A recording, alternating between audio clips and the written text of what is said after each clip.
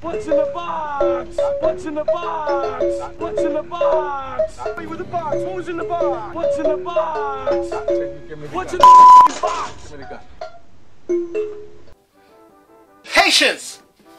Hey, this is your friend Dr. Dread, and I am back with episode number 2 of What's in the Box? Hey, roll that film. Welcome, foolish mortals. So, I was just up in my attic, and this is what the show's about. It's stuff that I have accumulated over the years. I collect stuff, and it helps if it's weird or unusual. So, came across this box right here. Box.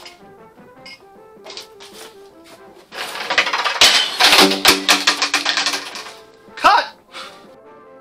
Nobody was injured. Whew. So, where was I?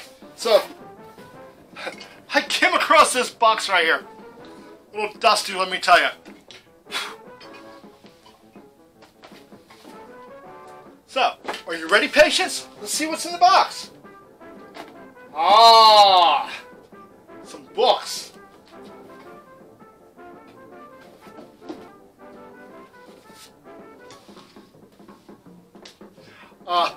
These books take me back. They take me back to when I was a little Dr. Dread. And probably what set me on the path of my dreadism and my obsession with horror movies, and it was all part of it. You know, the actual fascination with horror probably started when I was like 5 years old. So this was a little bit later, and this is like when I'm 10, 11 years old. So, you know, first up, let's look at this one here. See that one? Movie Monsters by Alan Ormsby. Alan Ormsby.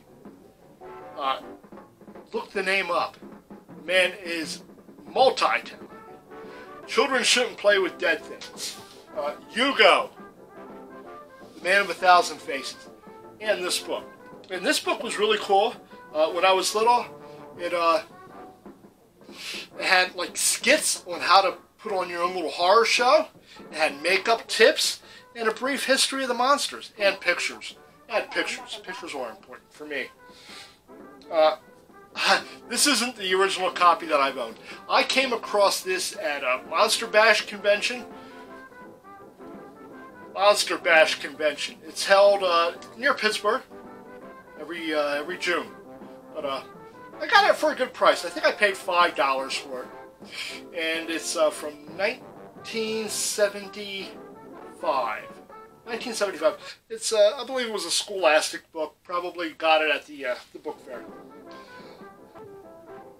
Up next, another book. Meet the Werewolf. 1976. And this is also a Scholastic book. I was probably in 5th grade, I guess, maybe. I don't know. But once again, not the original book that I had back then. I got this on eBay, and I paid a little bit more for it than, because of the sentimental value it had to me, I probably paid 20 bucks for it. Somewhere around there. Maybe 15. But, not too many pictures. Pictures are really creepy, though. Pictures are really creepy. They're good.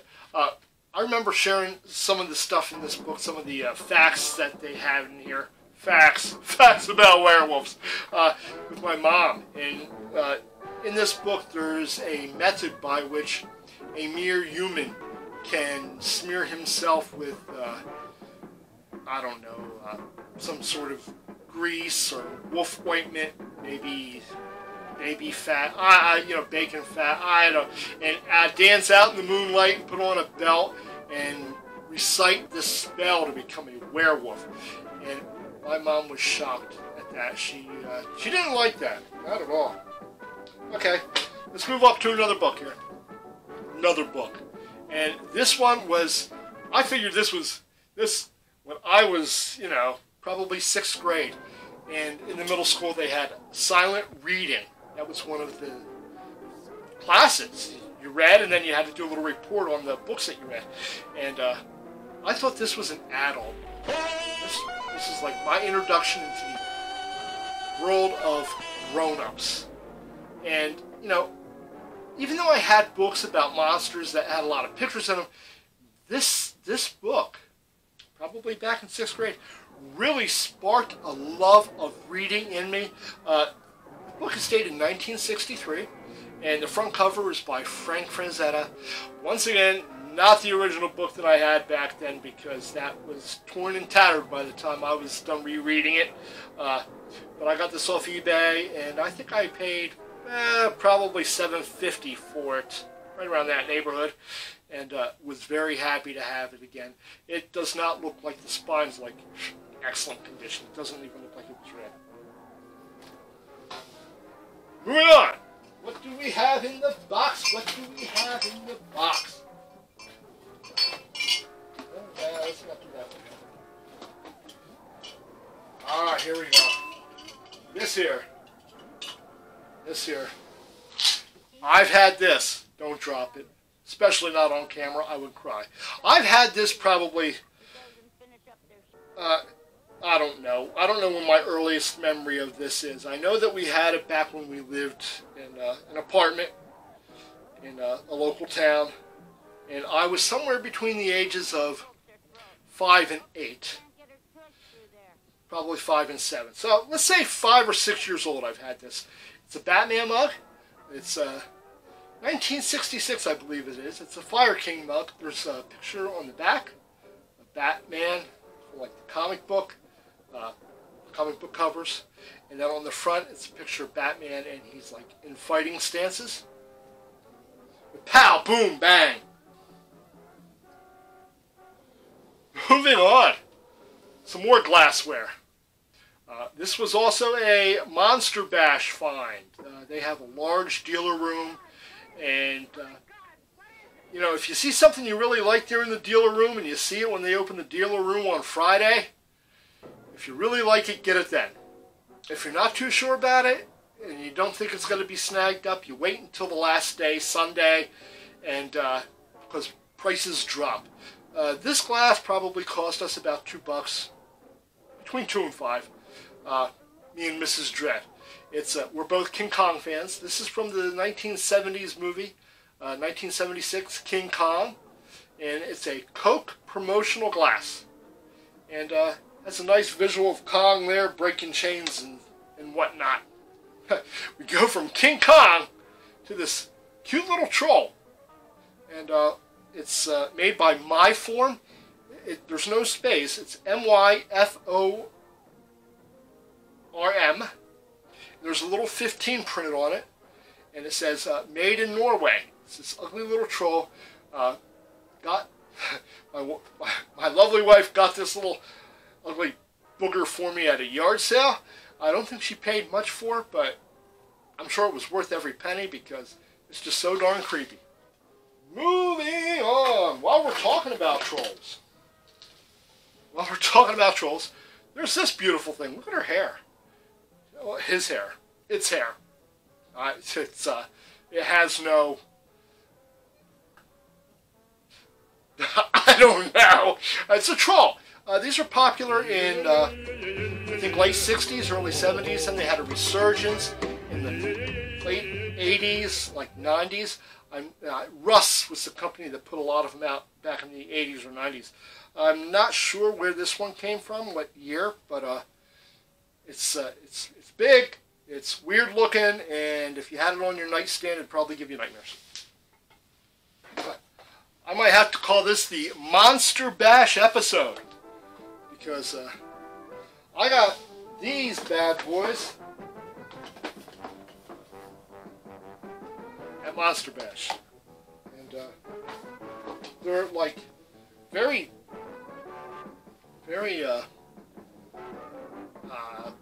I don't want to say cheaply made vent dolls, but they're not very robust. It's blow mold plastic heads, hands, and feet.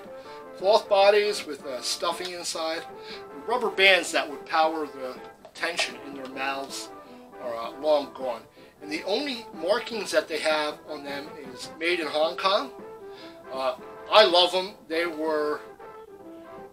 came in a package deal. I bought the whole suitcase. It had 2 of these Ventals, and it had a Hugo, Man of a Thousand Faces, with like all of his facial features, his facial applicants.